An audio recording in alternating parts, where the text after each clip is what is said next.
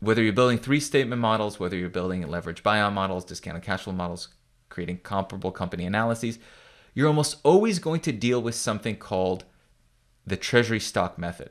And the Treasury Stock Method basically says, well, a company that's got options, that's issued options to its employees, are those options in the money? How dilutive are those options? So when I think about the share count for a company, well, should I include those options or not? Again, for those of you who are not focused on finance too much, you can probably ignore this exercise. This is very sort of inside baseball for a very specific type of finance application. But again, it's perfect for LAMBDA. This is something we use all the time in finance. It's something we're always doing when we're analyzing what the share count for a company is.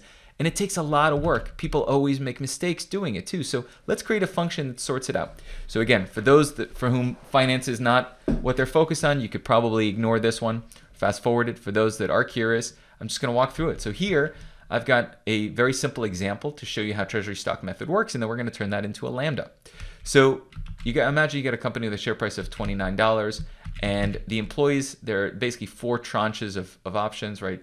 There's about 18 million options in gross options, but only 12 of those are in the money, and that's because the corresponding strike price, employees really, it doesn't make sense for employees to exercise these options unless what's called the strike price, the amount of money they have to give in order to get a share that's worth $29, is actually less than that $29 share, right? So if I exercise an option, I have to give the company back $15 and they give me something worth $29. Well, that doesn't make any sense if my strike price is $30. I'd never give someone $30 for something that's worth $29, right? So really the only options we need to worry about and when we're calculating dilution are the ones that are in the money, right? These 12.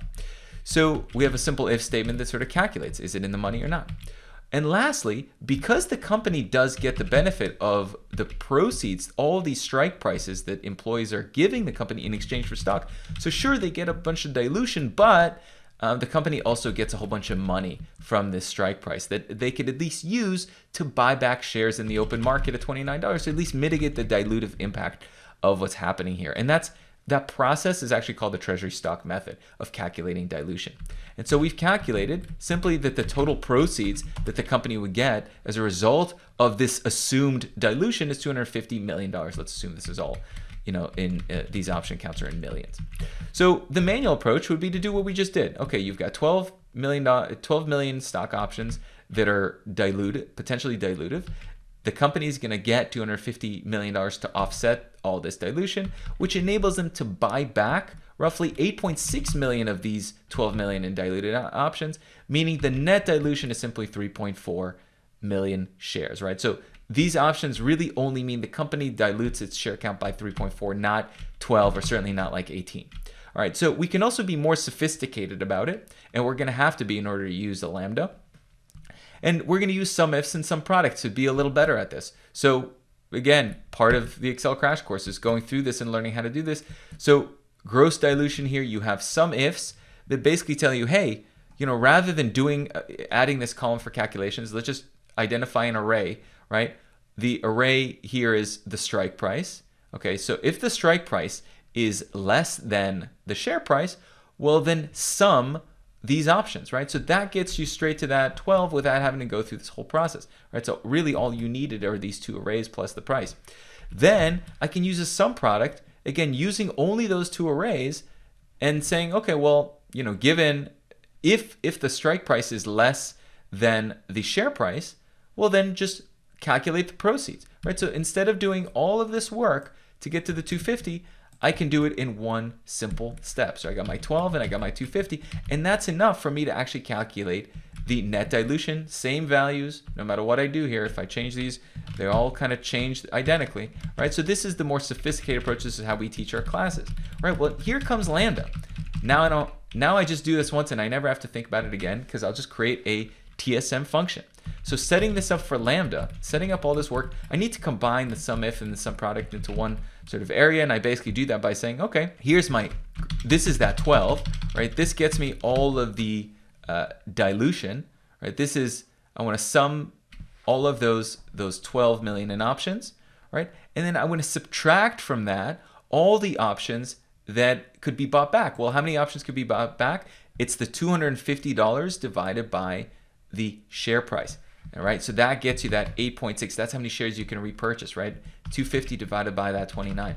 And in one fell swoop, I've got a formula that does it all. This is a complicated formula. In our classes, I don't recommend one giant formula like this because it's not transparent.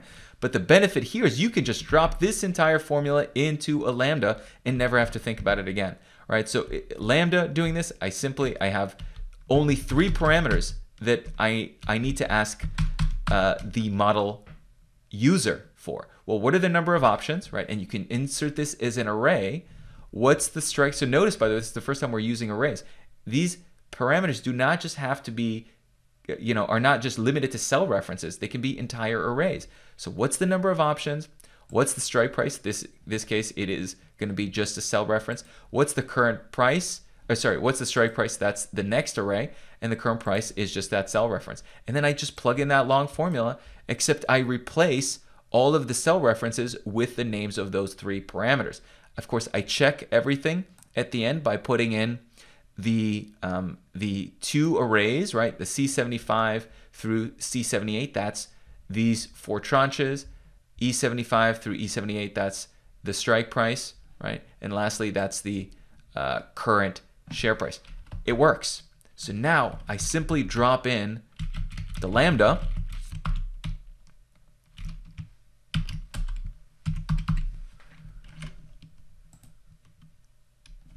I'm going to call this TSM. This formula calculates share dilution, net share dilution from options using the Treasury Stock Method. I can define the parameters here as, let's scroll over here, this formula is getting a little long. Num options equal number of stock options. Next is strike price equals strike price. Again, I'm using very descriptive names, which I think is important here. Lastly, current price equals current share price. And now I just invoke TSM.